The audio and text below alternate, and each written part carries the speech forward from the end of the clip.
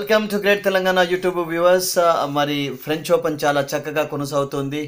ఈరోజు of course రఫాల్ Nadal కొంచెం third సెట్లో తడబడ్డాడు, బట్ ఈ was fantastic again. And Jannik మైడర్ను చాలా ఈజీగా 6-1, 6-2, 6-4 తోటి ఓడించాడు. ఎస్, ఒక్కసారి కొంచెం గేమ్ ఓడిపోవడం చాలా అరుదుగా మనం చూసాం ఈ సంవత్సరం, ముఖ్యంగా because is been in terrific form.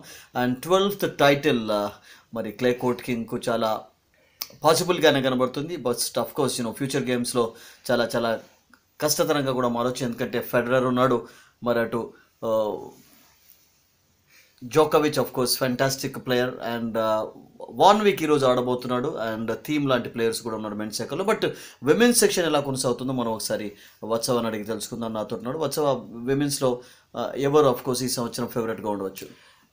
Last time favourite వచ్చి లాస్ట్ టైం విన్నర్ హలేప్, అండ్ అద్భుతంగా ఆడుతుంది. కానీ కొంచెం ఫస్ట్ సెట్ కష్టతరం, సెకండ్ సెట్ ఓడిపోయిన తర్వాత థర్డ్ సెట్ గెలిచి మ్యాచ్ గెలిచింది. కానీ తనకు తగ్గ వారి గిట ఇచ్చేది ఉంటే గిట Osaka, నమోని Osaka, Japan last time US and Australian open winner.